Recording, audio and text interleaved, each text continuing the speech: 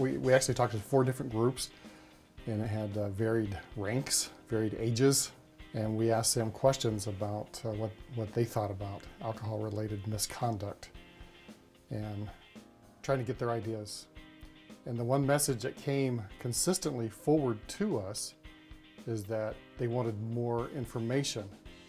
They wanted to know exactly what was happening in the area of alcohol-related misconduct. I'd say that what we're looking to do is, it's to educate people on alcohol use overall, and it's to educate people on the negative consequences of alcohol use. And the message we're trying to give out is, if you're of age, then it's your choice, but it's also your responsibility. So for me, looking at me personally, it would be my choice, it's my choice, but it's my responsibility also.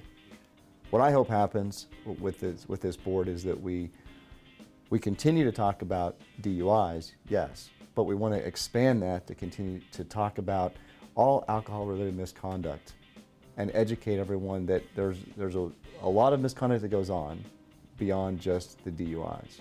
And unfortunately, that's what ends up getting people, it ends up ruining careers. It ends up ruining people's lives in certain cases. We don't want that to happen.